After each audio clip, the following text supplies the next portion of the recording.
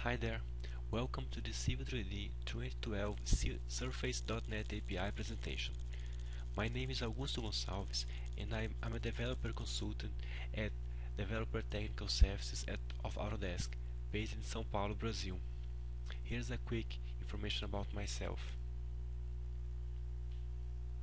If you're not familiar with the Autodesk Developer Network, this is the program to support developers working on Autodesk APIs. For more information, please visit autodesk.com/joinadn.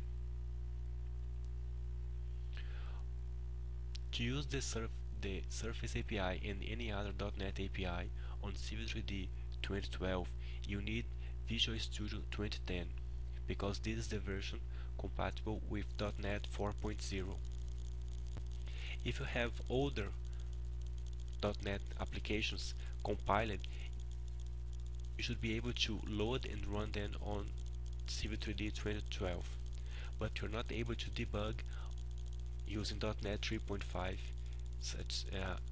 including Visual Studio 2008 on Civil 3D 2012. That's because the debug engine on 3.5 is not compatible with the debug engine on 4.0. The new Surface API is mainly under the Autodesk.civl.land.database service namespace. We have 5 main classes. We also have other classes, but those are the most relevant on them. We have the base class Surface. We also have the Thin Surface and the Thin Volume Surface. Also the Grid Surface and the Grid Volume Surface. We're going to talk about each one of those 5 classes on the next slides. So the Surface class is a generic class for all supported surfaces. This class includes methods for export to DIM, which is a new feature, rebuild, and snapshot related features. We also have properties to access the analysis information, boundary definition, and the new features like build options, masks, and operations. With operations, for instance, we can access the information which contains the history of the surface. Probably the most used class is the Thin Surface, which is formed by a triangling of an arbitrary set of points. This means that a thin surface is composed by triangles with edges and vertices. We can see on the image below that a surface contains thin surface triangle, which is formed by 3 thin surface edges, and each edge is composed by 2 surface vertices. One important thing here is that the edge is shared across 2 surfaces on most of the time. So the same edge is used by 2 thin surface triangle. The same applies to the vertex. So if we have a vertex, we also have 2 edges at least connecting those edges. We can also have more edges on a surface vertex. You can see on the image some examples like that.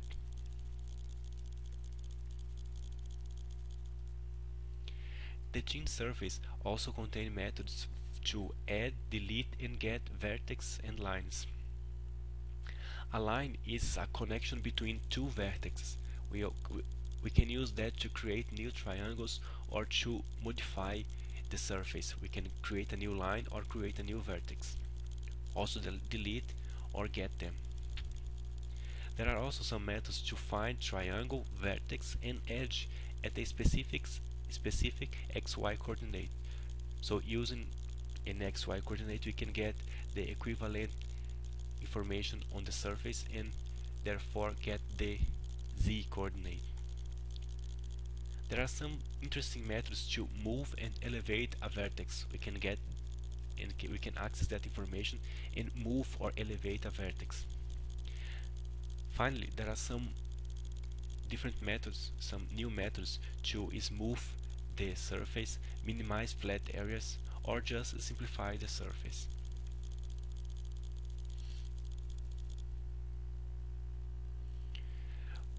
The thin surface also have properties to add, remove and iterate through collections of breakpoints, contours, dim files, and also the new features like surface definition drawings when a surface is built upon on AutoCAD entities like surfaces and lines. We can get the point files definition and the list of point groups. Of course, there are properties to get the collections of triangles and vertices. The edges are obtained from the triangles and vertices. We cannot get the edges from the beginning, but should be very straightforward to get that information from the vertices or triangles. Now the second class is a thin volume surface. We have methods for creation of those surfaces. We can create them based on two other surfaces. The thin volume surface per class also contains properties to get the thin surface property, the volume surface property, and also cut and fill factors. Now moving to the next class, we have the grid surface class. A grid surface is mainly formed from points that lie on a regular grid.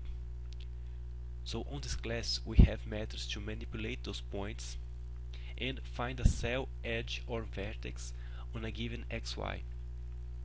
Remember that a grid surface is composed by cells, not triangles like the thin surface. We also have properties to get the collections, which includes add, remove and iterate, the collections of cell, files and vertices.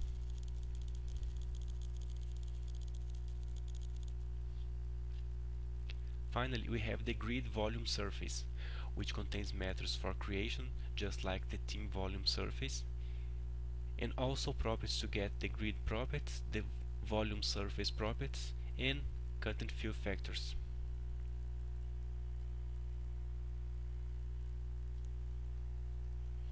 Now let's see a sample of how to access and use those new features of Surface API, .NET API on Civil 3D 2012. Let's switch to Civil 3D and see the sample running. On Civil 3D, let's load a .NET application and run the first command, test create surface. The first step is to get the surface name and the style name. We can use any style name, is going to create that style if it doesn't exist. So surface 1 and style surface 1. Now the first step is to check if that style exists. We're trying to get the style by name, so open the styles surface styles collection and get each style and try to get by name. We can see that that code is not going to find any style because it doesn't exist. So we are going to create the style using the full information, the full parameters. Here we go. Style collection, add the style, get it by the name, and then set some default data and the commit transaction. Now we can try get the surface by name, by style. We can see that the code is going to create a surface on the working database using the surface name. Then get the surface for read, get the style, and set the style to the surface.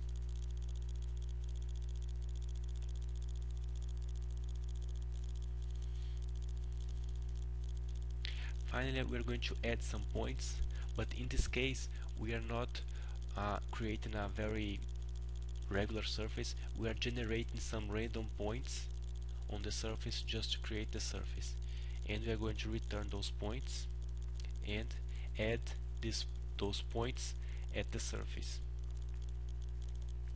To add the points, we will call to get the surface and add vertices on that surface. As simple as that. We're not going to add anything else. Civil 3D is going to do the rest. And that's it. We now have a surface, a random surface created. Now let's do the second step and add a break line. Add some break lines. The same idea, get the surface name and the break line name. The surface name is surface 1 and the break line name is break surface 1. So we are going to get the surface by name.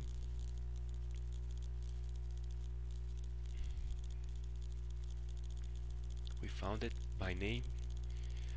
We are going to open the list of surface on the Civil 3D active document and get each surface and try to find it by name. Found the ID, and we can move to the next step and create a class for it, and we can now add the break line.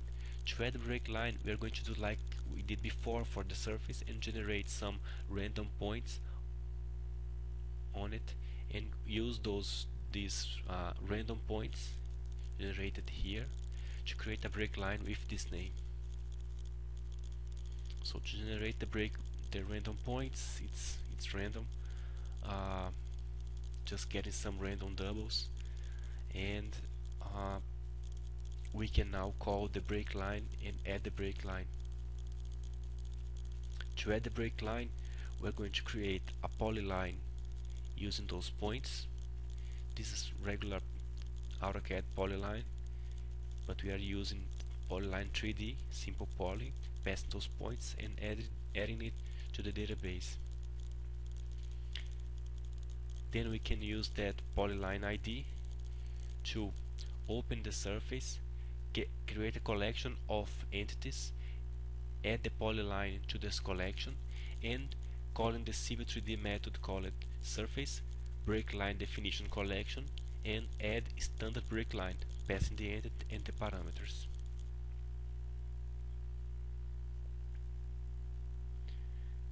That's it.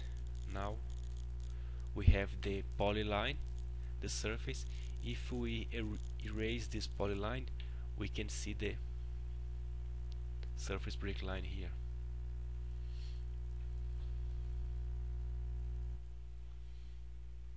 Now we also have a second sample which is more applicable to the real world.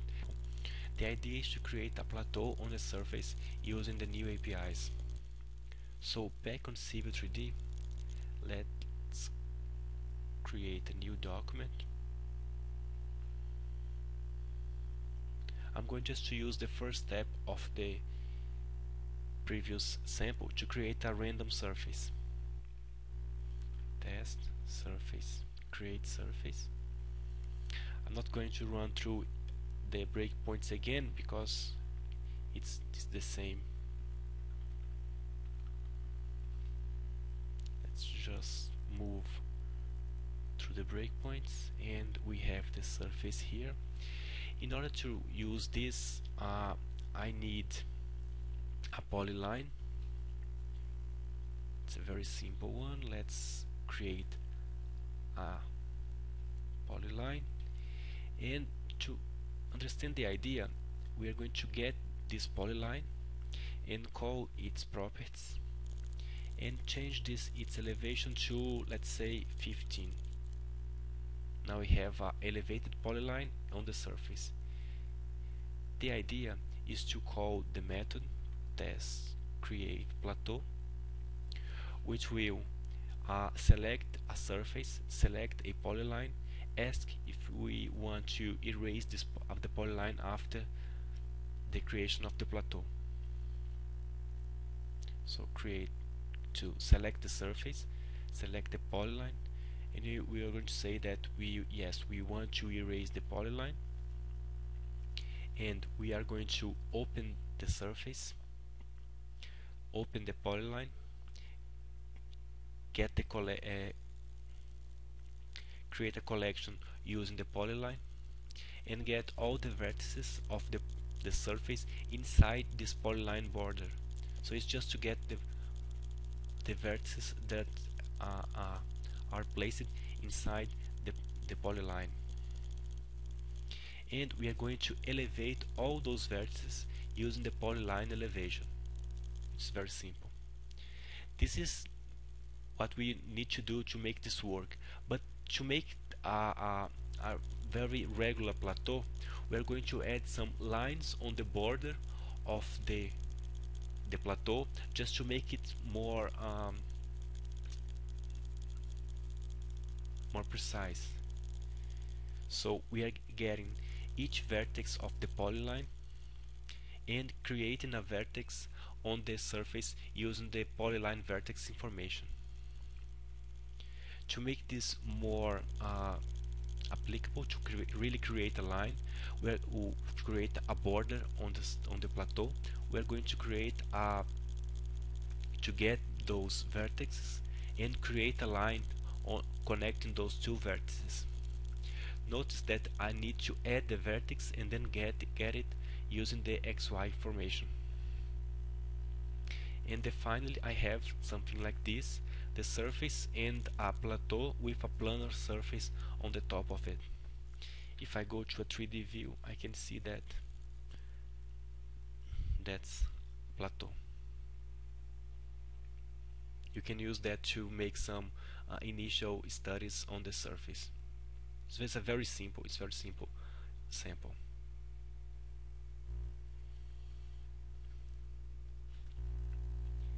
That's it.